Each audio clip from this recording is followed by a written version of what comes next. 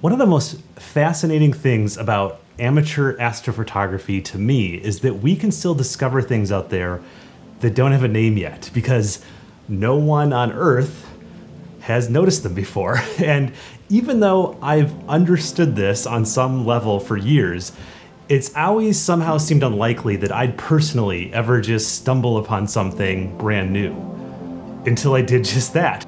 So here is a photo of my discovery, which is a reflection nebula in the constellation Cepheus that I've named the Hummingbird Nebula, or Carver 1. And I'll get into naming later in the video. What I'm going to do in this video in general is tell you about the story of this discovery, but also make it educational. So if you're interested in finding new deep sky objects out there yourself, I'll show you some tools that will make that easier, both to find candidate objects to try photographing and how to research if something unusual you found truly is a discovery. And that part of the process, confirmation that you've really made a discovery, is actually pretty tricky.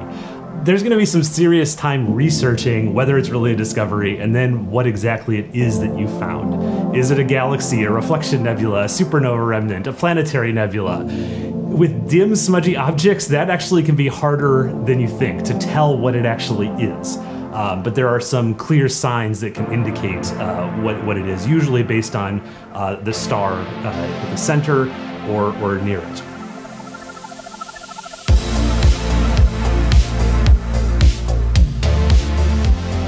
The story of my discovery goes back to 2019. I was looking to create a unique image with a technique called mosaic imaging, where you extend your field of view by making an image in panels, and then you connect them back together in processing. For daytime photography, we commonly call this technique a panorama, but for some reason in astrophotography, we call it a mosaic, but it's the exact same thing. And I picked the Cave Nebula for this mosaic because I'd mostly seen close-ups of the cave, and I thought it would be cool to get a more panoramic view, a more detailed but wide view of the area around the cave. And I could see from survey data, there's a lot of sort of interesting structures there in dark nebulae structures. So I spent most of my imaging hours in the summer and fall of 2019 on this project. And one of the neat things I found while working on it was this collection of dark nebulae that were already known that sort of joined up to create this feature I dubbed the Skeleton Hand Nebula. And when I published this photo on Astrobin, I hadn't spent a huge amount of time processing it. It was sort of just, I just want to put this out there, it looks cool. And so now fast forward to February 2023, and something I do with the group on my Patreon is we organize a monthly imaging challenge on the Nebula Photos Discord. And in February, we picked dark nebulae as the challenge, and I always put up one of my older images as sort of an inspiration and an example for each monthly challenge submission. And so I put up this Skeleton Hand Nebula image that again was taken in 2019, but looking at again in 2023, I remembered, oh, I always meant to reprocess that more carefully. So I went to my collection of external hard drives, I found 2019, I found the data. I'm a total digital pack rat, so I keep everything. And I found the original stacked data files, and this is what it looked like with just a screen stretch. But these days, what I often do in processing is while the data is still linear, I'll run StarNet or Star Exterminator, which removes the stars. I did that this time, and this little blue splotch just jumped out at me. It was just right in the center sort of the field. And I was like, what is that? I'd never noticed that before. So I pulled up all the different filters that I used, and it wasn't there in the O3 data. It wasn't there in that shape in the HA data or the red. It was only strong in the luminance, the blue, and then faintly in the green. And so I thought that sort of indicates it's probably a reflection nebula. If it was a planetary, you'd probably see it stronger in the narrowband channels than the broadband channels. So at this point, I looked through the Vandenberg catalog, which is, probably many of you know, the main catalog for reflection nebulae, at least in the Northern Hemisphere.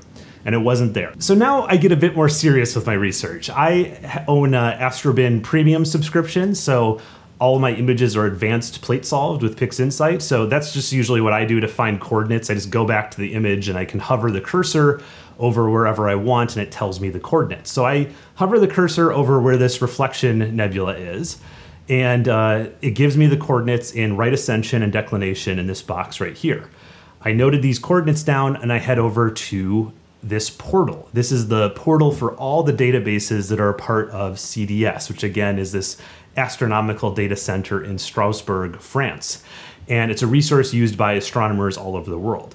One way that it's used is if you're studying a specific object, usually a star, you can just type in the name of that star and find all the papers that have already been written about it. But another thing we can do with this tool is sort of like a reverse search. Instead of knowing the object name, I can just type in the coordinates in right ascension and declination, and then it's going to find all known objects in that area of the sky and list them down here where it says tabular data. And this first tab is SIMBAD, which is the main database for all the objects in the night sky, including stars, nebulae, galaxies, everything. This first column is telling you how close the object is to the coordinates that you put in. So you can see in this case, there's only one object within an arc minute of the coordinates that I inputted. And so let's click on it. And this looks very promising. It looks to be a very well-known star. There are a few clues this star is well studied. One is that there's lots of information about its type and color, and that's actually the right type. It's a B-type star, meaning it's a blue star, which would give a blue reflection nebula. And then it has many cross-references. There are 29 different identifiers for this star.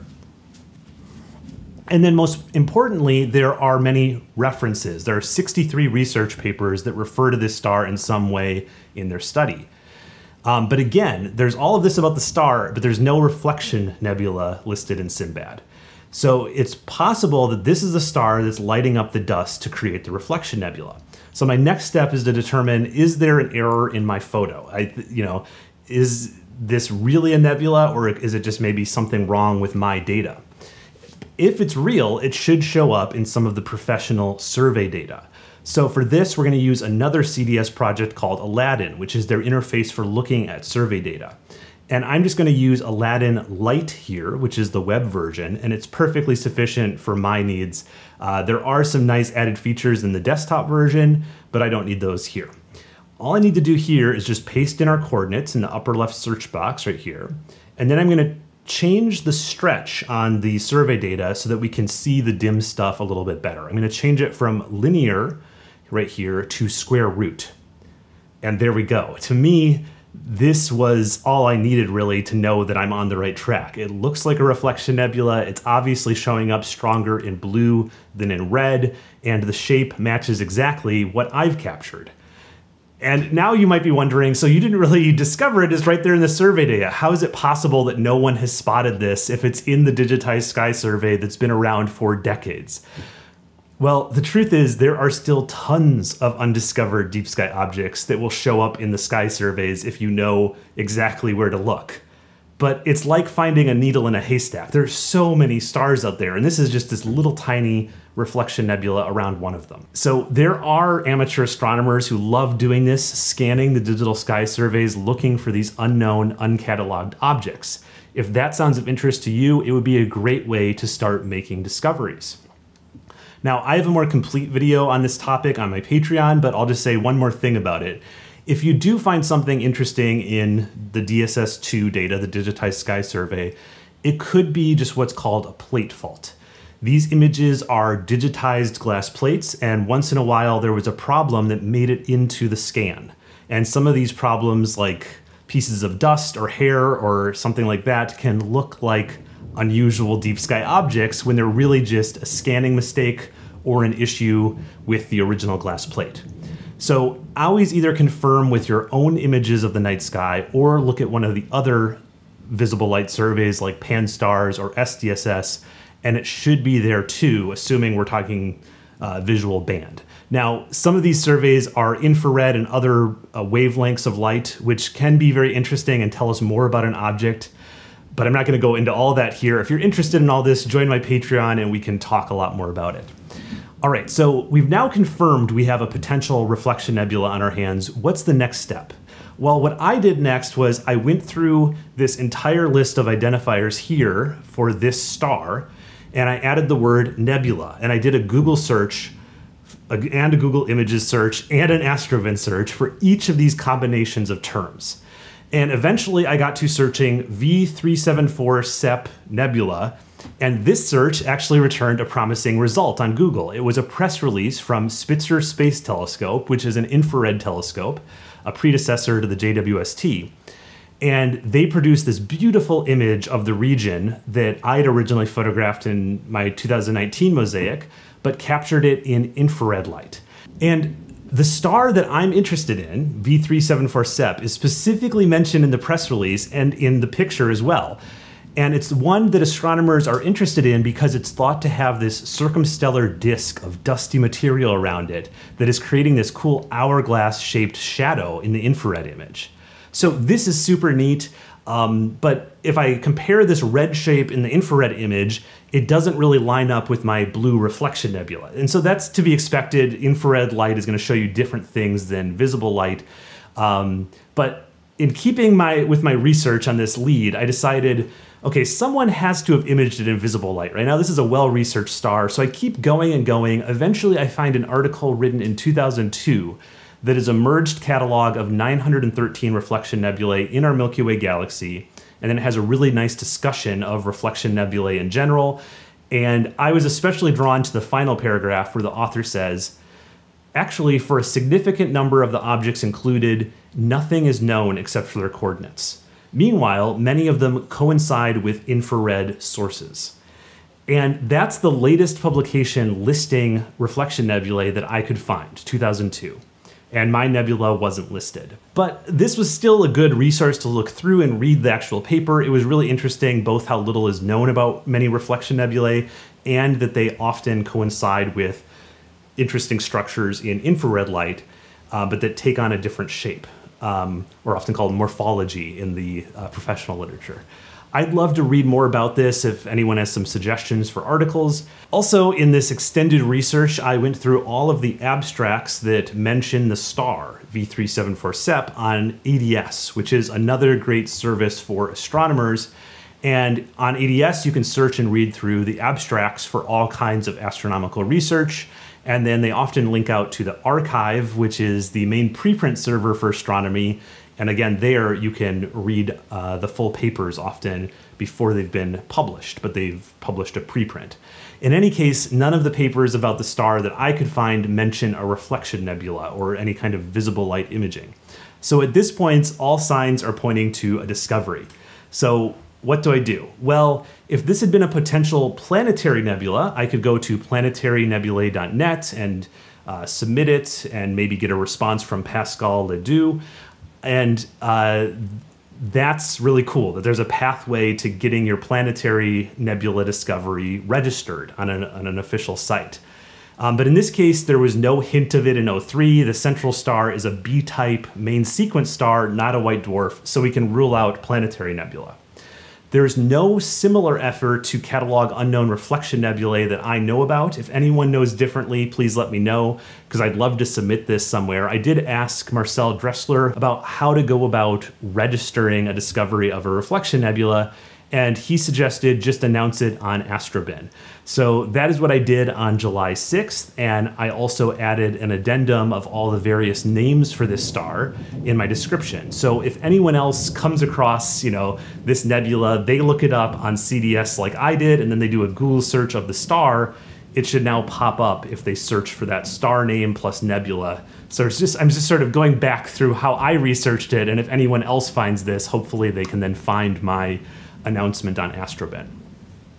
I started collecting new data for this in March from home, and unfortunately this spring and early summer was just terrible weather-wise. It's raining right now, actually, and when it wasn't the cloudy weather or rain, it was wildfire smoke from the Canadian wildfires. So I made very little progress in several months on capturing new data, and I didn't even particularly like what I saw. So I sort of came to the conclusion with my skies and equipment, this nebula is just too small to get really good, nice details on it. So I started saving up, thinking, okay, in a few months I'll have enough money to hire a remote observatory to image the nebula. And I picked Telescope Live, as they had reached out to me over a year ago and showed me their service and website, got me signed up on there. And so I was already familiar with how it worked, and I already had a paid account on the website. So all I needed to do was pay extra for an advanced request where you can put in the coordinates and set up your imaging plan with the filters however you want. And the data is also yours, it's not shared. But all of that does make it more expensive because you're tying up one of their telescopes, one of their remote robotic telescopes, just for yourself rather than the whole group on Telescope Live. So the usual way this service works is it's shared data that you then buy a data set, but everyone has access to it. In this case, it's just my data. So the telescope I picked for this advanced request is a 27.5-inch RC at f8, 5,600 millimeter focal length with a full frame QHY 600M at bin 4 with Astrodon LRGB filters, and it's located in southern Spain, which I understand is one of the best spots in continental Europe for astronomy because they get a lot of clear nights. And it was quite easy to submit this advanced request. I just added all the details to the form. I submitted it with my payment and waited a few weeks for the data to come back because I wanted it to be at new moon, and so I was willing to wait for that. I could only afford to do 3 hours, so I decided to split it up 1 hour of Loom, 1 hour of blue, and 30 minutes each of red and green. So my big takeaway after all this is I think stuff is just like this one, is out there all over the place, just ready to be found. And a big reason I'm confident there's still a lot to be found is looking at Astrobin lately, I see lots of people making interesting discoveries all the time. The hard, time-consuming part of making a discovery isn't really the hunt, it's the research. Lastly, let me say a bit about the name I gave it. It's traditional if you plan to keep finding more objects to start a catalog, and then you name them with your last name and then a number. And this started back with Charles Messier. So we now have Messier 1, Messier 2. So assuming I find more stuff, we can say this is Carver 1, and my next one will be Carver 2, and so on. Now, amateur astronomers also have a fun tradition of naming nebulae and star clusters after objects and animals and things that they sort of see in these structures. And this is where we get things like the monkey head and the jellyfish and the Running Man and the North America Nebula and so on and so on. And sometimes you have to use your imagination a bit with these names, but where the hummingbird came to me was because I, just this last spring, had set up a hummingbird feeder at my house right outside a window. And I've just been fascinated looking at the hummingbirds and seeing how when they're hovering in flight right outside the feeder, you can just barely make out their wings. They're not distinct because they flutter so fast. And when I looked at this nebula, I saw a bird-like shape here with the long hummingbird beak going out with this straight line of stars. And then the wings, I thought, just looked barely visible, just like when we see a hummingbird in flight. And I also thought it was an appropriate name since hummingbirds are obviously a small bird, and so is this nebula. It's only about 4 arc minutes tall and 1 arc minute across. I truly wouldn't be able to do any of this work without the generous support of my Patreon community. You're seeing their names right now, and if you got this far into the video and you aren't a member, I think you're the perfect candidate to join, obviously, because if you're interested in the search for new deep sky objects in the sky, we're actually working on that on my Patreon right now as a group.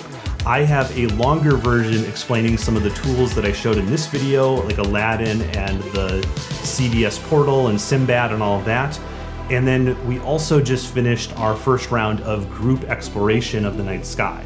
It was one of our monthly imaging challenges, and there were actually some galaxies found that we're still in the process, but they might be undiscovered. So we might have actually found some discoveries right in our first try at this.